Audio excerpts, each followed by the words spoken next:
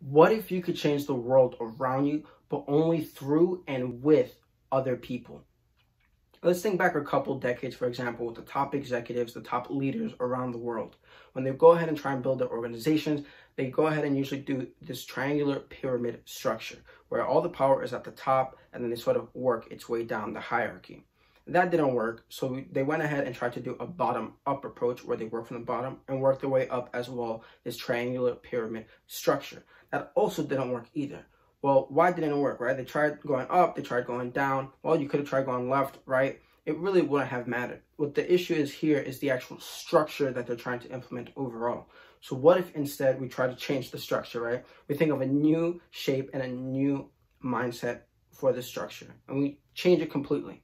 Well, this is where constellations come into play. Constellations allow for dynamic and flexible networks of distinct yet interwoven ideas. Each member within the constellation is a singular star within that network.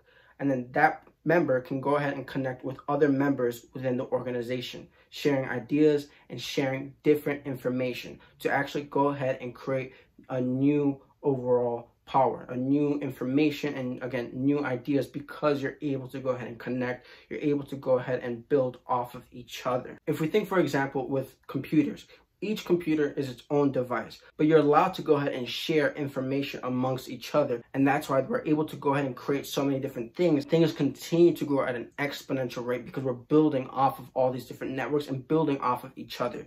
So with this constellation structure, instead of just having information on the actual network of the internet, we can go ahead and do this with human beings ourselves. When we're in an organization, we can build off each other. We can make ourselves a little more accountable as a team. We can also just build off of the ideas that other people have, even if, they're not the best ideas, or maybe they are the best ideas. Coming together and creating this connectivity and interwoven network allows us to actually create new power and new information and ideas to implement across the entire organization.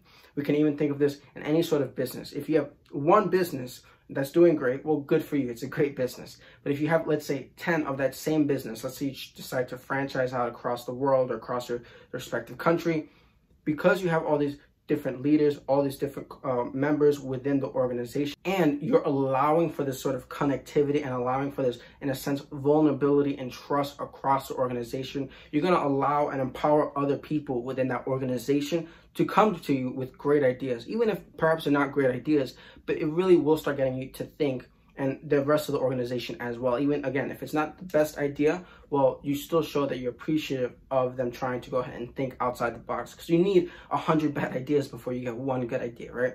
So you need to go ahead and allow for this, again, vulnerability, this connectivity amongst the organization to then grow and, again, create this new power and these new ideas as one team. And that is the true power of giving away power. When you don't just let your ego get in the way, or your pride, or you have to have all the power and everyone else has to listen to you, but you actually go ahead and divide the power up, allow other people to be responsible, to have some sense of accountability. People love stepping up to the plate and trying to help out the organization as a whole when they feel included and involved within that sort of power hierarchy. You have the actual constellations. We're all connected. We all have our own responsibilities, our own accountability, and our own different duties within the organization, but we're all willing to go ahead and trust and help each other in the organization. I hope you guys enjoyed taking a look at the difference between sort of this pyramid structure that doesn't allow for this trust and connectivity around the organization versus this constellation structure that allows for connectivity and growth within your organization.